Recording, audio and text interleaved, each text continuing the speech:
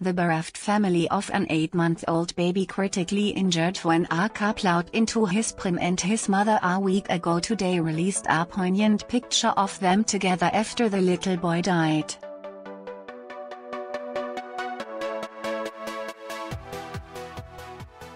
Nicole Newman, 23, was pushing her son Luciano's pram when they were both hit by the vehicle in Penge, South London at about 8 p.m. on Sunday, January 13.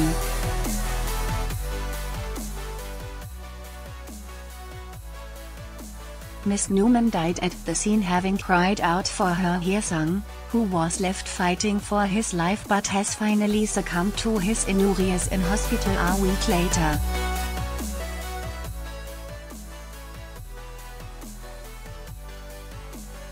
The tragedy unfolded in front of the baby's father, Charlie Bianco Ashley, 25, who was walking with them and had tried to save them by leaping in front of the pram, but her car missed him by inches.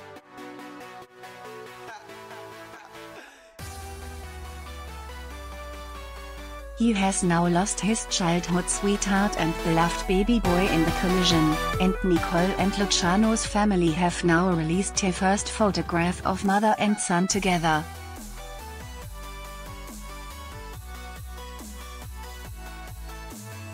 The police investigation is ongoing and the driver of the car is cooperating with police.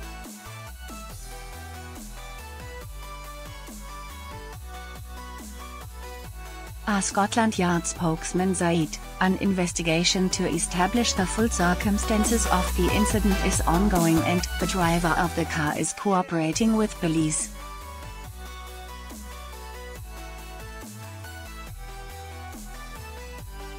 Officers are continuing to appeal for witnesses and urge anyone with dashcam footage, including footage from the minutes leading up to the collision, to come forward.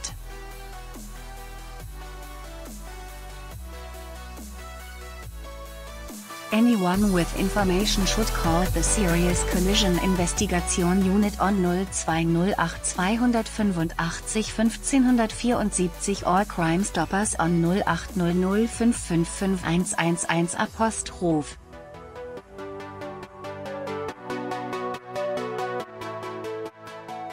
Local residents are raising money for the funerals and have raised more than £2,800 of a £3,000 target on GoFundMe.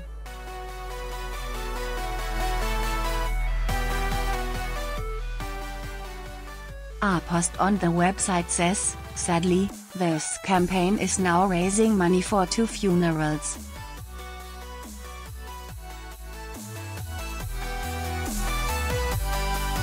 Luciano, the baby that was injured in the crash, has passed away and is now back in the arms of his mother.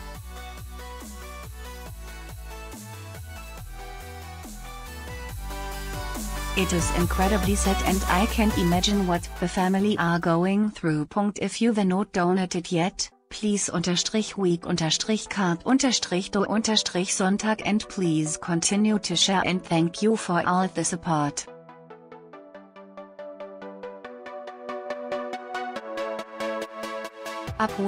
Luciano's grandmother, Gabriella Bianco Ashley, described how the family have been torn apart.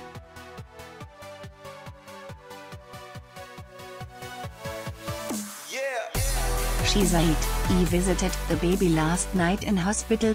Has in a critical condition and going for an operation today.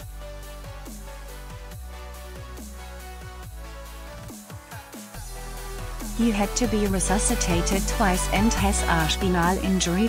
Charlie told me the driver came from nowhere.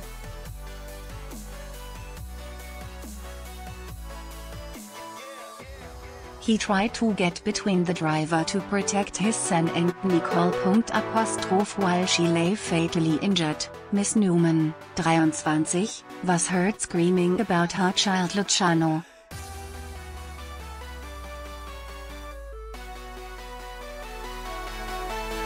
She died at the scene a few moments later. Witnesses to the horrific incident have also spoken of how warehouse worker Mr. Bianco Ashley screamed out for his child.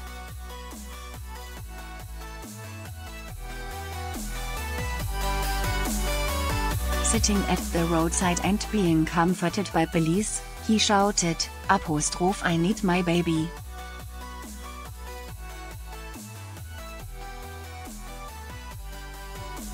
Carlton Fiddler, who runs a takeaway opposite, said, "Police were trying to calm him down.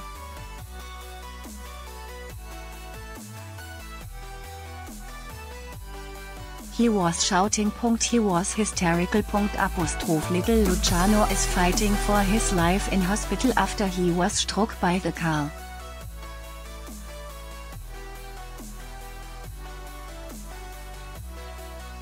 Miss Newman died shortly after paramedics arrived, while her baby son had to be resuscitated twice and survived for 7 days.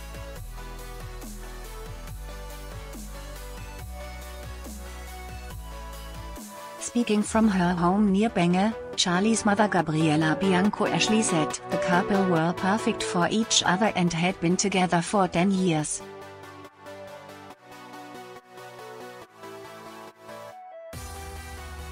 She said, "They are a lovely couple, perfect for each other. And the baby is so beautiful."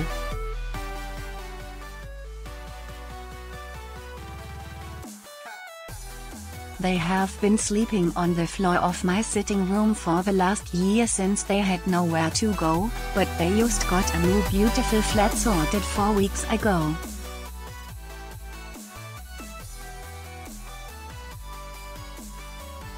"When I spoke to my son yesterday evening, he said they were just sat at home watching a film."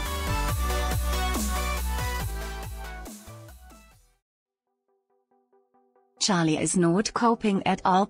"In a split second his whole family were torn apart. As soon as I heard, I took a mini cab, I ran out into the road and Charlie pulled me back and said, 'I don't want you to be killed too.'"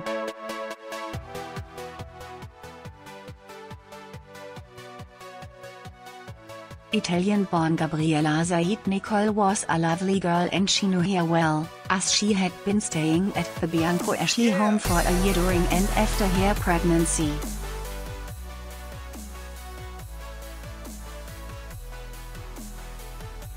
But she said the couple had recently got their own privately rented flat, which was being paid for by Charlie, 25, a warehouse worker.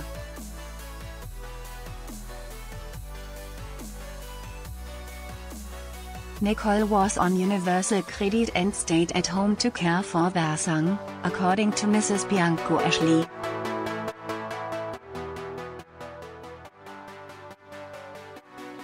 She said, "They have been sleeping on the floor for the last year. They have been together since they were 12.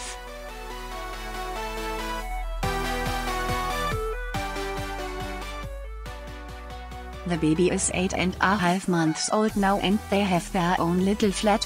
They could not get a flat from the council and they went private.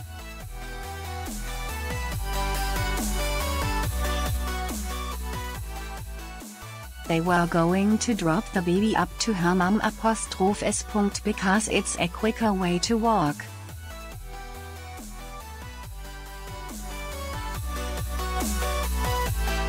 There were no cars on the road and the car came from nowhere.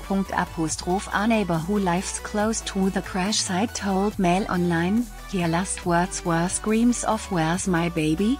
Where's my baby?" That was just after the emergency services arrived.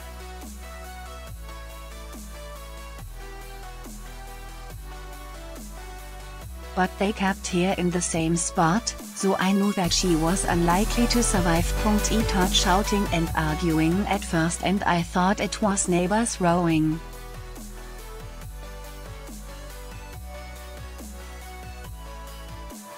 When I looked outside, a passerby was holding the baby to stop the car or the driver moving from the point of impact.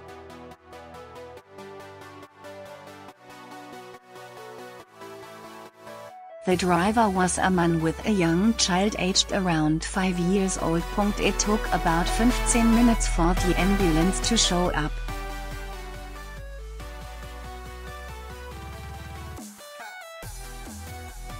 When they arrived they gave her a drip but kept her there. Hearing her final screams was so upsetting.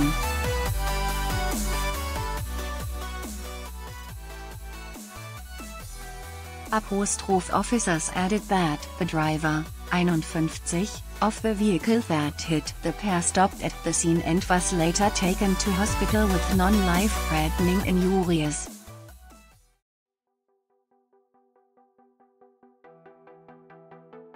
The eyewitness added, "I know her locally. She's a fan, outgoing party girl who likes to be with her family and friends."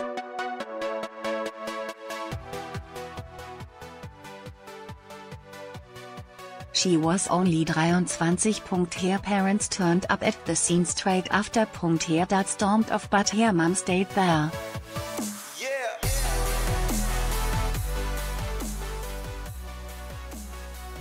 Arlene, who's said to be her mom, had also lost her sister a couple of years ago too, in around 2015 or 2016.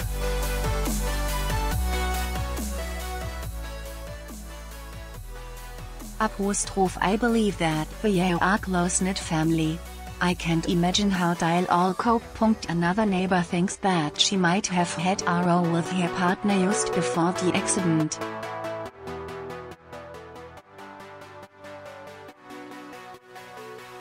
They wondered whether she might have been upset as a result. A local woman who lives nearby added, "The woman is a friend of a friend's girlfriend."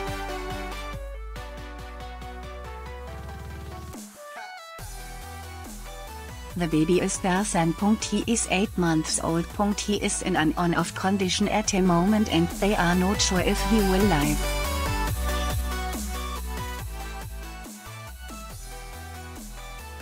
I am really shaken up. People are always speeding on this road and they need to do something about it.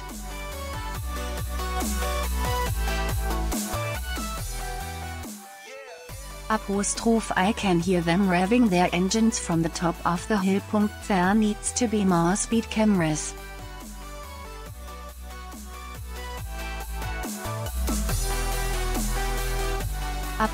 She added that although her neighbors lived opposite to where the crash happened, she did not think anyone had seen it from their window.